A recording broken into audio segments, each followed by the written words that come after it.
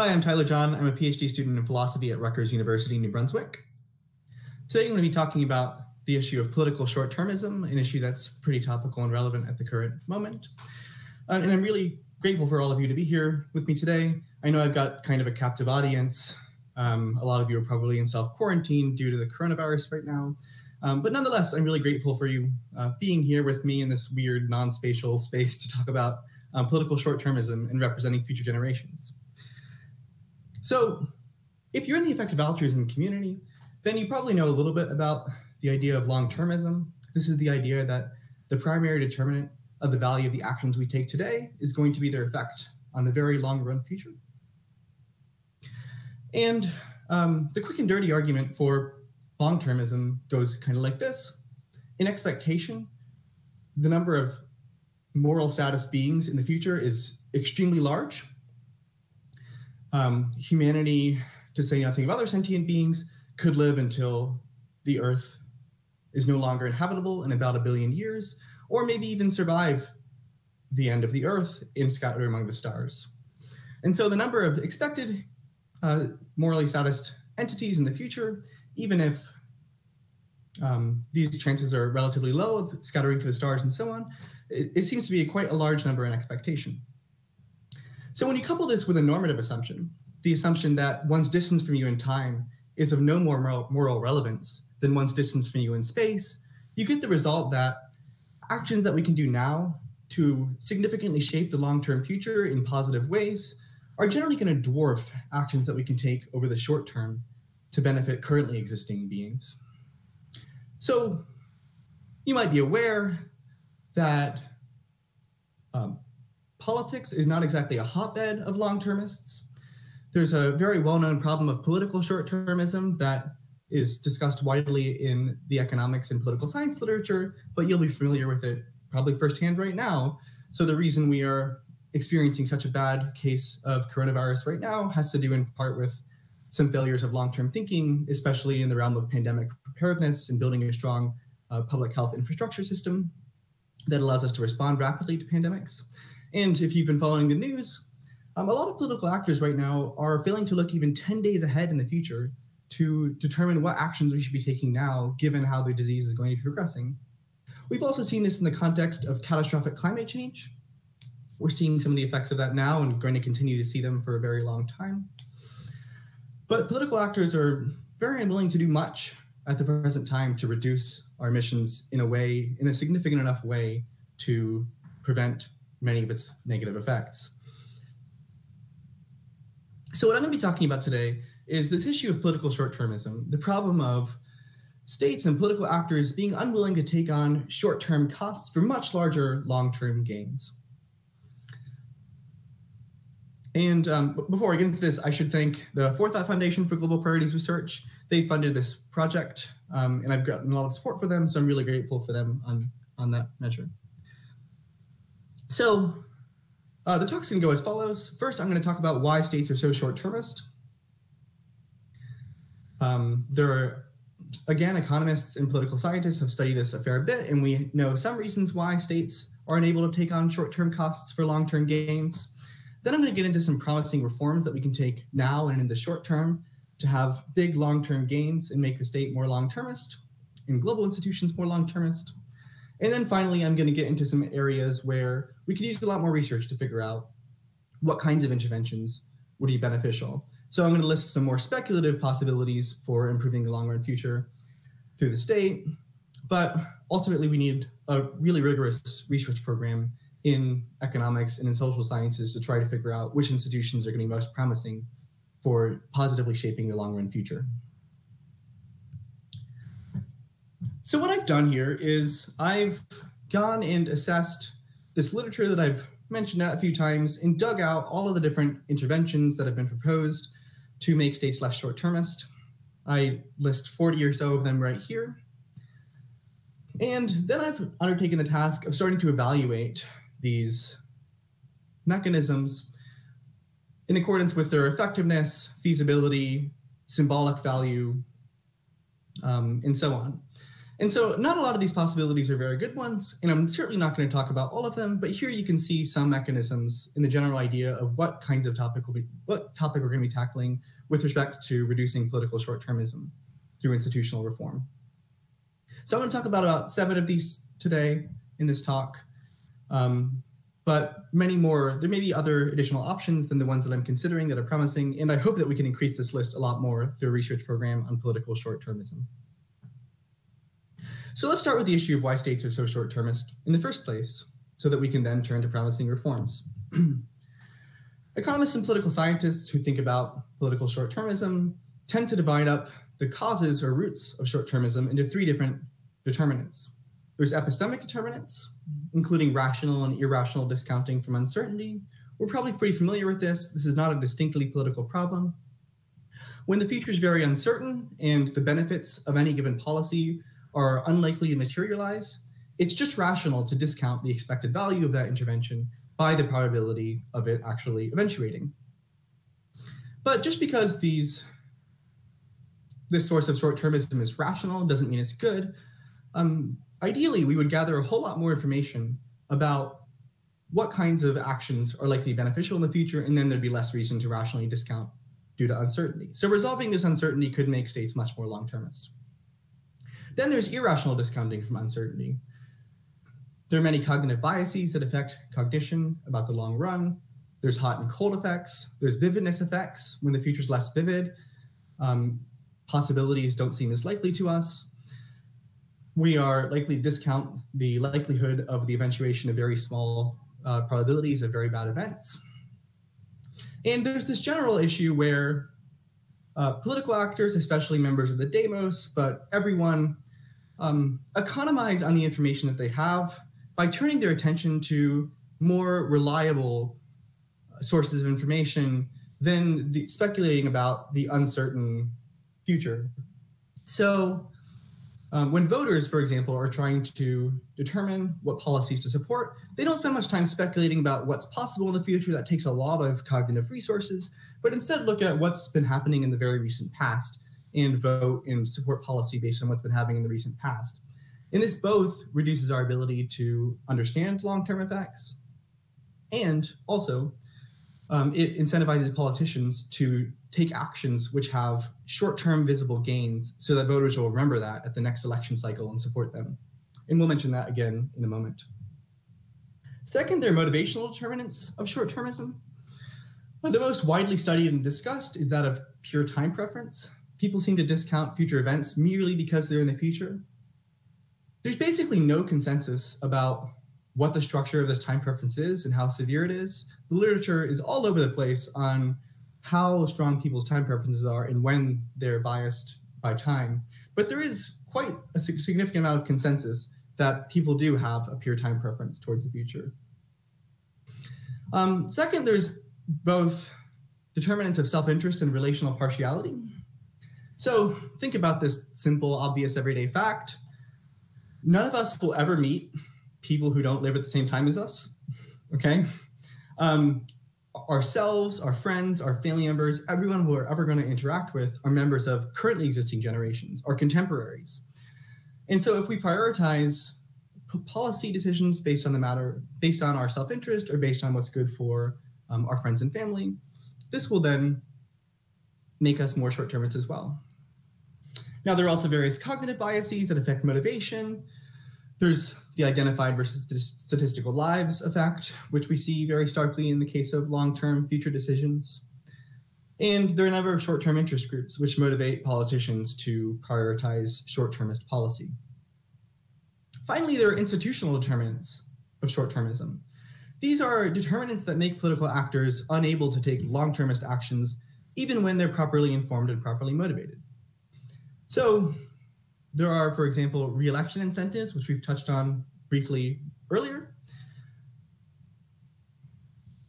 Because politicians really want to get elected, they're going to tend to do things that have visible short-term symbolic effects on the short term, so that voters, when they try to decide, when they go to the polls and decide who they're going to vote for, support them, rather than trying to impose short-term costs for long-term gain, which will then get them booted out of office.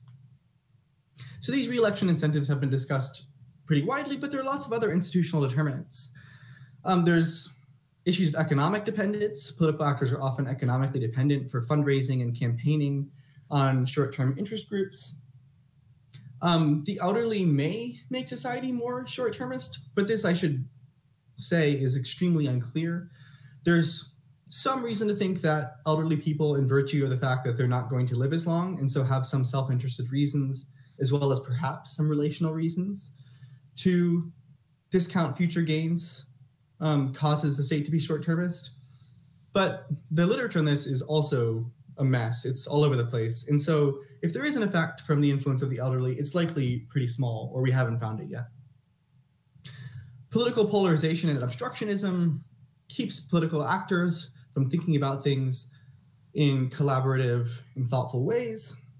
There's issues of time inconsistency, where one political leader can institute a policy which is then repealed by the next person in office, which we've seen in a lot of cases where institutions for future generations have actually been implemented. And if we have very weak institutions, we of course can't take actions which are going to affect the very long term. So again, we have epistemic determinants, motivational determinants, and institutional determinants of a wide variety. So when we're thinking about how to make the state less short-termist and build a long-termist political culture, we need to think about addressing all of these different sources of short-termism. Addressing some of them is great and will improve the long-run future. But over the long run, we need to continue to address each of these different determinants of short-termism to make sure that all of them are accounted for. So now that we've looked at the causes of short-termism, let's look at some reforms that could reduce this amount of short-termism. So the best reforms are going to be effective. They're going to have a large effect if they're actually successfully implemented, ideally on very long timelines. They're going to be feasible and sustainable. So they're going to be policies that we can actually implement in the world and that aren't going to be repealed within an election cycle. There is a very important place for political action that tries to implement reforms in small jurisdictions that are much more risky. We need people to be taking on political risks so that we can see the effects of policy. But for this part of the presentation, I'm going to be prioritizing interventions that are easy to implement in the near future, and so feasible and sustainable interventions are some of the best ones. Third, they should be backed with strong evidence, and this relates to feasibility and sustainability. Politicians don't want to be test subjects. They want to support and back policies that are proven to be effective. And so if there's good academic evidence or it's been implemented before, that'll really help the feasibility and sustainability of the institution. And finally, they should ideally be powerful symbols, signaling to everyone the world over in the state and in other states that the future is of great importance and that political short-termism is a bad issue that must be ameliorated. So taking those characteristics of good reforms together, let's look at some 3 different possible reforms that we could be implementing in the near future for long-term gain. The first reform is in-government research institutes for future generations. So this is pretty self-explanatory. These are going to be research institutes in some office of the state which try to figure out relevant information about policies that affect the long-run future and about the long-run future itself. There have been variants of this employed in Singapore. The Center for Strategic Futures is there, of CSF you see on the slide. And the Center for Strategic Futures is in the Prime Minister's office and has really helped Singapore, especially when thinking about low risks of very bad events. Scotland has a Scottish Futures Forum. Finland actually has a parliamentary committee that serves as a think tank for matters of long-term interests.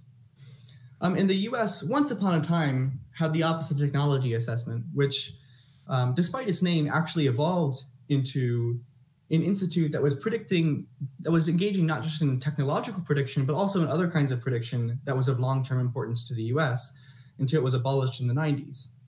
And you might actually hear about the OTA pretty soon, because there's been a lot of policy wonks who've been calling for a reestablishment of the OTA because they've argued that the elimination of the OTA was extremely harmful to the US's ability to think about the long term. And there's actually a bill in the House now supporting the reestablishment of the OTA. So again, what these research institutions are going to do is they're going to gather information about the future, but they can also have various archiving responsibilities. So they can archive facts about who supported what kinds of policies, what the effects of these policies were, and this can allow us to simplify policy causation and better understand who's supporting good policy and what good policy looks like. And so if research institutes for future generations are able to play these two roles, they can serve an epistemic and a motivational role in ameliorating the effects of short-termism by giving us more information and by making risks and consequences salient to the general public and to various political actors, so that there's some political pressure for them to actually take the long-term beneficial intervention. These tend to be low cost. I have some personal experience on this matter. Academics are pretty cheap. We're not paid a whole lot, so if you can hire a bunch of academics to be part of a research institute, it doesn't generally cost the government very much. And it should also be relatively nonpartisan compared to a lot of other interventions we could seek, because we're just getting information. Now, the best forms of research institutes for future generations should be independent from government influence, and in particular from the political business cycle. We don't want it to get wrapped up into the government's own short-termism. It should have broad scope to consider all different areas of long-term interest and balance trade-offs between these different areas, and it should have really good access to information so that it can do its job. So much for Research Institutes for Future Generations. I think is quite a promising policy that should be pursued much more. I hope the OTA gets reestablished. Second, we should consider posterity impact assessments. So posterity impact assessments are similar to their cousin environmental impact assessments, which are ubiquitously required across all over the world for bills that are proposed, for construction projects and other kinds of activities that could negatively affect the environment. So environmental impact assessments are widely hailed as basically a good piece of common sense reasoning that give us much more information about the impacts of our actions, and so should be widely used. Now, the UK Future Generations Bill, which has been supported by Lord Bird and is currently in the House of Lords, great bill, actually proposes these posterity impact assessments for the UK. And on the proposal, any bill that's proposed needs to assess the impact of that bill on the future for the next 25 years, or explain why they haven't made such an impact assessment. The Future Generations Bill also proposes a couple other policies, which I think are great policies, but I won't be able to discuss today. It proposes a joint select committee in the UK, as well as a commissioner for future generations to set a bunch of well-being targets for the long-term future and have some soft power institution that's able to persuade public bodies to pursue these goals. But for now, our focus is on the posterity impact assessments.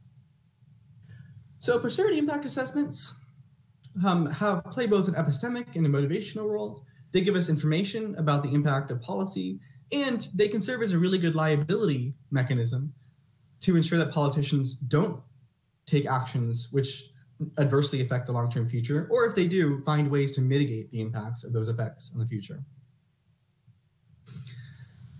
It's a relatively low-risk policy.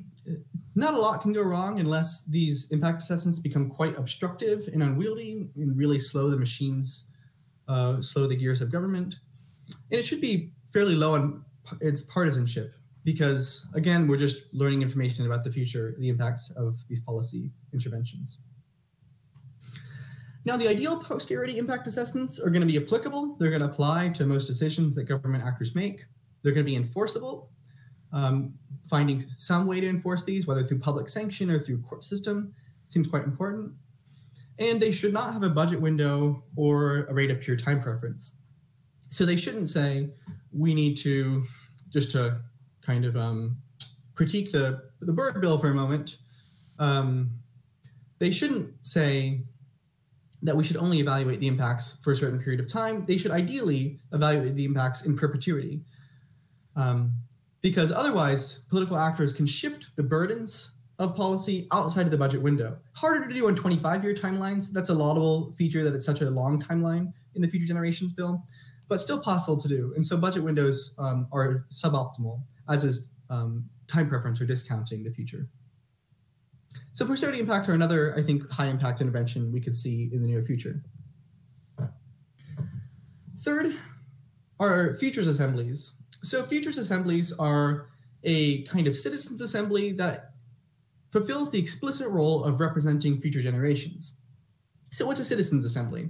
Well, citizens' assemblies are randomly selected bodies of ordinary citizens who are brought into one room and they deliberate together about matters of policy, and they then function as a kind of soft power political institution by giving recommendations to government based on their deliberations. So these citizens' assemblies have been employed in the UK, Ireland, Canada, and more. And you can actually see on the picture on the bottom right-hand side of the slide, nice colorful image of all the different places citizens' assemblies have been employed. Futures assemblies have been praised for being informed, statistically representative, unelected, nonpartisan, financially independent, deliberative mini-publics. So to break that down, they're informed because they're empowered to bring in experts to inform their decision-making process. There's usually a stratified random sample of the population, and so they should be perfectly statistically representative of the larger population. They're unelected, which means there's none of these perverse electability incentives that we've talked about earlier, and also no fundraising incentives that we've talked about earlier by being financially independent. They're nonpartisan because they're just people who are brought into a room, not members of political parties. And so they're not beholden to those parties either. And then deliberative, they discuss together about relevant issues. And one thing that we've seen when citizens' assemblies have been implemented is that they tend to really reduce partisan polarization. People tend to converge towards the middle on their viewpoints rather than becoming more polarized in their views. And so a citizens' assembly seemed like a nice way of reducing polarization, increasing cooperation, and serious deliberative thought about the long term.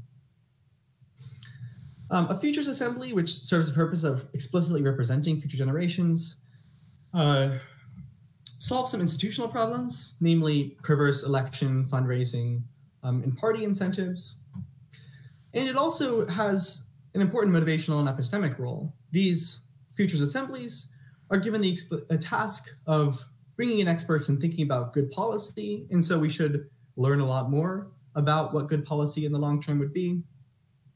And they also motivate the state to cooperate with what the Citizens Assembly has asked for, because again, this is a statistically represented sample of the US public, and if the government's systematically ignoring them, that smells of illegitimacy and threatens public approval. So futures assembly should ideally be large. This is to reduce corruption. If most of the members of the Citizens Assembly can be picked off by industry, that's not going to be a good look for citizens' assemblies. They should be single issue, focused on the future. Though that's a variety of issues, it's in a sense a single issue in an important sense. And this is so that the members of the Citizens Assembly can build expertise in a short period of time. They should be well paid so people from all kinds of economic strata can participate, and also to help prevent some corruption issues. And they should have short terms, again, to help prevent corruption, because we're continuously cycling the members of the assembly. So we've gone through futures assemblies, posterity impact assessments, as well as in-government research institutes for generations. And I think these are three promising, very strongly evidentially supported policies that we could be taking forward right now to implement in governments. I want to turn now to a few issues where we need further research to figure out whether these policies are promising, but some potentially promising policies that we should evaluate. The first is pay for performance. Pay for performance is widely used across industry in the private sector, but it's not used in the public sector. And the reasons for this are complicated. There's a very lively debate about whether pay performance would work well in the public sector. There's some evidence that suggests that public servants are more intrinsically motivated than motivated by pay, and so it doesn't work very well. But this needs a lot more attention. It could be that certain pay schemes would help incentivize public service workers to think about the long-term future. Some possibilities are to tie their pension payment to their performance or the government's performance. This idea was suggested to me by Will McCaskill and Aaron Valinder. Though there are some issues with this because he will want financial stability late in life, as Danny Bressler has pointed out to me. So I think this issue, the structure of what pay performance would look like and whether it would be good, needs much more attention. A second issue is longer election cycles. There's a literature on political economy on term limits, but there's only a few studies on whether longer election cycles make legislation more efficient and better. And there's very little on whether it actually decreases the amount of short-termism among political actors. So this needs much more attention, but there's a priori case for thinking that it would decrease short-termism among political actors, namely by reducing election incentives so that people can act over slightly longer timelines and worry slightly less about re-election. Third is demony voting. So demony voting is just giving additional votes to parents to vote on behalf of their children.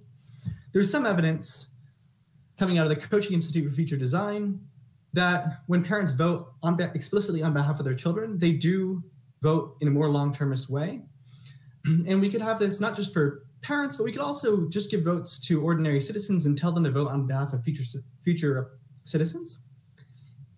And given the evidence in demony voting, this might actually have a significant effect on what kinds of representatives are elected. But again, it needs much more research. The fourth is intergenerational externality taxes. So this is basically just broadening the very promising reform of carbon taxes to think about all kinds of actions and policies which impose long-term externalities. So one fun example that Will McCaskill raised to me is the example of helium. Helium is a non-renewable resource. You use it, it just floats away. And there was a brief period where we were quite concerned that the US helium reserve was going to run out of helium. And that's bad because it's not only used to blow up like balloon animals, but also to support rockets and various kinds of magnetic imagery in hospitals. It turns out we have much more helium than we thought we did. But this is a good example of ways that various consumption and production decisions can have positive and negative externalities on the long-term future, which might be regulated efficiently through pricing with externality taxes.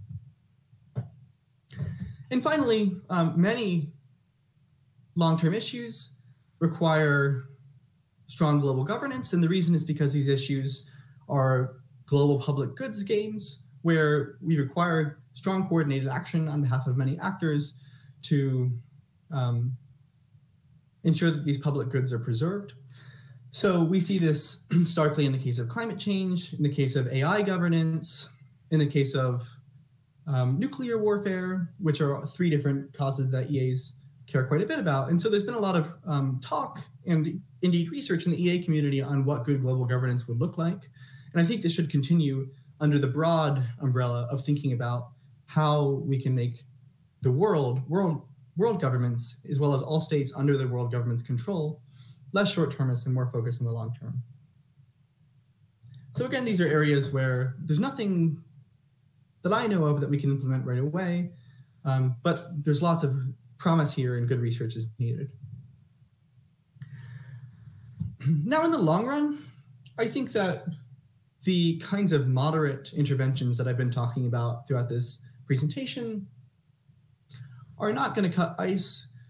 These are going to be too weak to make states long-termist in the way that effective altruists want, and we'll need much more robust, stronger, more energetic institutions over the long run. More energetic institutions are likely to be repealed if they pass at all at the present time. But over the long run, we really need to employ interventions in every area of government which help reduce short-termism significantly. So we could have a chamber for the future in the legislative branch, on a par with the Senate and the House of Representatives. We could have a Secretary of Future Generations, which sits in the cabinet, in which runs various executive agencies which control machinery to benefit the long-term future. And we could have a Court of Generations, which strikes down laws that are in contempt of future generations. Now, these are all very speculative and, again, not well-supported interventions because there's not very much evidence about whether they'd be good or bad. But these are the kinds of utopian reforms that the literature is not thinking about right now, but that we need to start thinking about so that we can implement very strong institutions to benefit the long-run future over the longer term. And so I'd like to see more research on this as well. So I've talked about why states are short-termist, what some promising reforms might be, and then I've concluded with some areas of further research. Now, in closing, I want to note that as we've seen, given the different promising reforms in the areas where research is needed, the issues of political short-termism are serious, but they're not necessary and they're not inevitable. And if we were able to re-engineer the government to be much less short-termist and focus on the long term, indeed make all governments much more focused on the long term, then we'd have the ability to use their massive $25 trillion of global government resources annually to promote the long-term future. We'd be able to use their profound normative authority and their coercive control over every human being on the planet to ensure that we make the future go as well as possible. And so I think there's a ton of very promising interventions that we can take here that could vastly improve the value of the long-term future. So thanks very much for being here for this presentation. I'd like to thank all of the listed commentators and supporters for their help with this project. And I'd like to thank you again all for being here. Thanks very much.